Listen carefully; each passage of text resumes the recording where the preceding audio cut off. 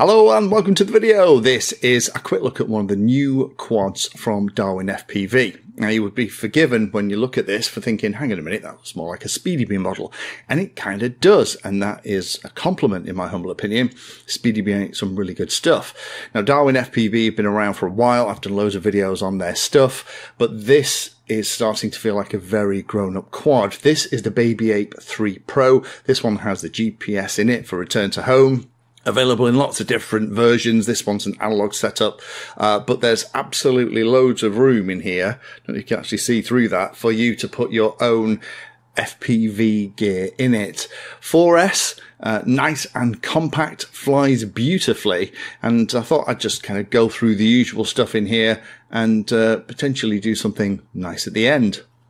Now this new BabyApe III PRO is part of a series. It has three models in it. There's a 2-inch mini, 3-inch standard, and a 3.5-inch Pro, which this is. They all feature lightweight designs. There's quite a lot of frame here, but it doesn't weigh much at all. And it's also very much sticking to the design philosophy that DarwinFPV have had right from the very beginning, which is about trying to give you an awful lot for your money. Key features on this thing is that the entire thing is going to weigh under 250 grams. If that's important to you, it'll just slip in your pocket and kind of fly very much like a 5-inch model. It starts at only $129.99. That's cheap compared to models of a similar spec. But more importantly, they do make things like spare parts available. So batteries, motors and frames cost an awful lot less than other 5-inch quads, cutting down a lot of the expense when you inevitably crash it. The motors on this are new Bling 1504 motors paired with 3525 HQ prop propellers and give a nice easy flying style, balancing the power and the battery life. The responsiveness is lovely and it handles really nicely. So it's great if you're a beginner and maybe want to move off whoops or those kind of models into something a little bit more aggressive. This would be a great model for that. But also if you are an accomplished quad pilot and you just want something a little bit more compact, also if you're going to put HD bits and pieces in here with the GPS, so there's a chance of getting all that stuff back if you lose your video, this is an option. Carbon fiber body throughout and lots of different options depending on what you're looking for on the website, and nicely that is being delivered all built ready to go, unlike some quad manufacturers at the moment that seem to be reluctant to ship pre-built drones from China. Specs on this analog version, the camera is a Cadix ant at the front. I'll show you the footage in a minute. I'm not a fan of the Cadix ant. I don't like it as a camera, and you'll see why. The VTX is a Darwin 5.8 gig 1.2 watt VTX, but has lots of different power settings that you can set up through Betaflight. VTX antenna is a DarwinFPV 5.8G quantum antenna. The flight controller in here is a DarwinFPV F35 30 amp AM32 all-in-one unit. The receiver, if it's PMP, it comes without receiver. If it's BNF, bind and fly, which this one is, it comes with the DarwinFPV Cement Express LRS 2.4 gig receiver. GPS is an M1018 GPS, branded as DarwinFPV, and again the motors on this thing are DarwinFPV Bling 1504 4000 kV motors with HQ prop with T 3.5 by 2.5 by 3 bladed propellers. Structure is a wide X, wheelbase is about 157 millimeters, arm thickness is 3 millimeters, so you're going to have to work hard to break those. They're claiming a top speed of about 130 kilometers an hour and the battery life of 8 to 10 minutes. And that's because it's really built for these batteries, these 4S 850 milliamp hour 70C XT30 base batteries. And there's also a charging adapter thing that comes with these as well. We'll talk a little bit more about the batteries in a moment. So in Betaflight Configurator, there is already something in the data flash, which means it has been checked from the factory. So that QC sticker on the box actually means something. Ports are set like this. So smart audio is set on UART 7 for the VTX. Everything else looks pretty standard. There is some ESC telemetry as well. Betaflight 4.5 configuration, 8K gyro and PID loop frequency. CPU load is 35%. This is a half decent processor on here that's coping with that beautifully. Air mode's on, GPS is on-screen displays on, nothing surprising here. The LED strip is also on as well. Failsafe is set to drop. I would set that to GPS rescue. That's the only thing in here that I found that was a bit weird. Why on earth would you do it that way? Because that's kind of the whole point of having the GPS, surely. Don't forget though to set your hover throttle correctly for how you're flying it. PID tuning looks like this. Dump and diff are down below if you want to go and have a look. It's set up to be a very stable, relaxing flyer. Receiver is set to CRSF via a UART. I did try and get it to bind using the bind receiver button at the bottom. Ended up just adding a bind phrase, just powering the quad and leaving it for 60 seconds. You're going to need to come in the modes and get that all sorted. GPS is set up really nicely, and outside actually got a lock very quickly in kind of sub a minute from a cold start, which is great. On-screen display is also going to need a little bit of work. It's not how I would have it laid out, but again, that's a very personal thing. And again, dump and diff are below. So a quick little comment about this battery that has come on this. Again, these are DarwinFPV branded 850s. The unusual thing is that there's no balance connector, well, lead, but there is a balance connector at the back, and there's also a little extension lead as well. Now in the box you do get with the battery those two leads that you can just plug in, and that will then allow you to plug them into a standard charger, but there is also this adapter here that you can plug in to charge multiple batteries at the same time. Nicely done, 3D printed case. Just plug the pieces in here and then you can plug a whole row of batteries into your battery charger and charge them at the same time, protected by fuses. But you know, this is an interesting way to do it. Just make sure you don't lose these cables, otherwise using a traditional charger is going to be a real pain in the butt. So how does it fly? Well, the actual flying is really, really good.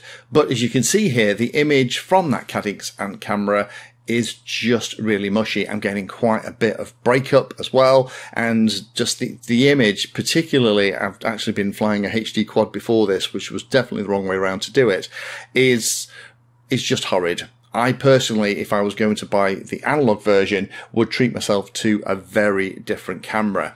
However, there is tons of room at the back of this for you to install your own gear. So maybe if you have a VTX that you really love and a camera that you like, get one without any HD or analog FPV gear in it and install your own stuff, because I think that would probably give you a much better solution. I know they're trying to keep the cost down here, but in my experience with the Cadix Ant, it always looks like this, and even on a beautiful, bright, sunny, crisp morning like I'm flying here, it just looks absolutely horrible. But with the actual FPV stuff out the way, how does it fly outside of that? Absolutely brilliantly. It's really fun to fly, very responsive, very stable. Within moments, I forgot it was only kind of a 3.5-inch quad and was just hooting it around like it was a 5-inch quad and just had a whale of a time. It's pulling a reasonable amount of current, about 3.7 amps in spirited flying, so that battery isn't going to last you forever, but if you're more conservative with how you are using the throttle, then you can probably get away with a little bit longer flight time. There's tons of power here to get in and out of trouble, so if you want to fly it like you stole it, that's absolutely an option. So there is an awful lot to like about this little quad from DarwinFPV. If someone had handed me this, I could have easily mistaken it for a SpeedyBee quad, and a few of my friends actually have. And that's a very good thing. This is a much more grown-up, finished, professional-looking quad than some of the smaller units they had in their very early days. 4S power on this pocket-sized quad means that this is an absolute blast to fly, and you don't sacrifice performance even though you're going down to a smaller form factor. Do like the fact that this is an F7 based all-in-one unit too. That's an excellent choice. It does mean that we have the ability to have 8K PID and gyro frequencies, and that the CPU isn't going to break into a sweat when you do it. I do like the frame design. It's elegant and strong with tons of space despite its relatively compact size. One of the big benefits is that we have lots of room at the back here for HDFPV systems, if that's what you want to do, and I would probably swap this out for HDFPV, but more about that in a moment. The challenge, of course, is that it's really designed around these very specific batteries that go in between. You could absolutely fit other batteries without a problem at all, but there is this channel on the top that's kind of built for these 850 milliamp hour 4S batteries from DarwinFPV. Do love the fact we have a GPS in here. I wish more of these size quads actually did. It means that we have the Betaflight rescue mode, which, you know, most of the time might bring it back in your direction if something bad happens, but it's far better than having nothing at all. And if you do start to put HD FPV systems in a little quad like this, you do want a decent chance of getting it back if something happens to the FPV image. Lots of detail and support on the website for this as well, and this is one of the other things that I really like DarwinFPV for. There are CLI downloads, STL files to download and print, spares availability. They're definitely trying to make it so that when you buy one of these things, you can continue to fix and upgrade it rather than outgrow it and stick it in the spares pile. Only a couple of things to be aware of, really. First of all is that obviously there's no action camera mounting option in the box. You can easily probably design and print your own if you really wanted that. No spare props in the box as well, so when you break them, that's going to be the end of the flying until you can get some spares. If you were going to order one of these, I would order yourself a spare set of props. I wish there was a non-DJI HD option too. Something like the Avatar or Ascent system would be great. If I was going HD FPV, I would order it without any FPV gear in it and then just put the HD system in of my choice. There's loads of UARTs on the all-in-one and it's F7 based, so that should be a pretty easy thing to set up. GPS isn't powered from the USB, sadly. It is powered from the battery, so if you want to test your GPS is working and check that all in Configurator, you are going to have to plug a battery in. I do wish more of these flight controllers passed the 5 volts from the USB up into the GPS as well as the receiver, because the receiver is powered, which is good, but also power the GPS just for that extra little bit of safety on the bench. When you're checking things out, you can make sure the GPS locks, or get a lock at home before you go to the field, which will speed up the lock when you actually get there. Modes and on-screen display will need a tweak in the standard setup. Also, turn on return to home as the fail-safe setting, and don't lose the cables for the unusual battery if you're going to use the DarwinFPV ones. Keep those in a very safe place. So, I kind of hinted at the beginning that there was something at the end. So for those of you that have stayed to the very end, thank you for watching my content. I hope you're having a fantastic festive season and that Christmas Day was a blast. I'm releasing this video on Boxing Day because I kind of want to do a giveaway. So thank you so much for sticking with it. And I'm going to give away this specific quad. So rather than put the Ascent system in it from Cadix, which is what I was going to do, I've got another quad coming that I'm going to do that with and make some videos on.